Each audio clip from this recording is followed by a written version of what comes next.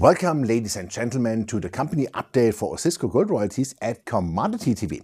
On 25th November, Osisko Gold Royalties and Osisko Development completed their previously announced carve-out transaction, a reverse takeover, an RTO, which resulted, among other things, in Osisko Royalties selling certain mining properties, including the Cariboo gold project and a portfolio of marketable securities to Osisko Development Holdings Inc, whereupon this Osisko subcompany and 126959 BC Limited, called Barolo Subco, merged to form Amalco through a triangular merger under the Business Corporations Act. Following the merger, Osisko exchanged their Osisko subshares for ODV shares, Osisko Development shares, resulting in a reverse takeover of Osisko Development.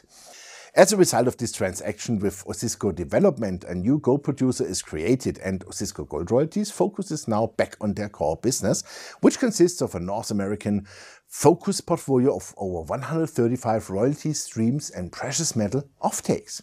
After this transaction, the 5% NSR royalty interest in the Canadian Malartic mine, the largest gold mine in Canada, remains the foundation of the portfolio. This creates a new leading gold development company in North America with the goal of becoming the next mid-sized gold producer. Upon completion of the transaction, Osisko Royalties will hold approximately 88% of the issued and outstanding shares in Osisko Development. The common shares of Osisko Development are already listed on the TSX Venture Exchange under the symbol SZODV. This is accompanied by the reorganization of the management and board of directors of both companies, as on completion of the RTO, Sandeep Singh became President, CEO and Director of Osisko Royalties, while Mr. Sean Rosen was appointed Executive Chairman of the Board of Directors of Osisko Royalties and CEO of Osisko Development.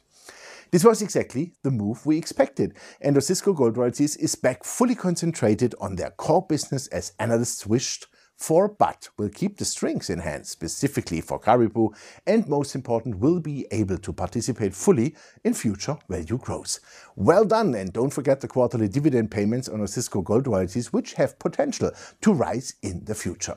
My team and or myself are or can be shareholders of the companies presented, and these are or can be part of the SRC Mining Special Situation Certificate. Thanks for watching us, and bye-bye from Switzerland.